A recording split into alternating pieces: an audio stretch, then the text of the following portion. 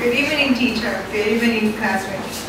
Last time I had talk about my cat, which was too thin because of the pressure of daily life, to our relief when we saw this wonderful change happen to it. Now it is more heavier and its weight is 5 kilograms now. There is 3 kilograms heavier than 2 months ago.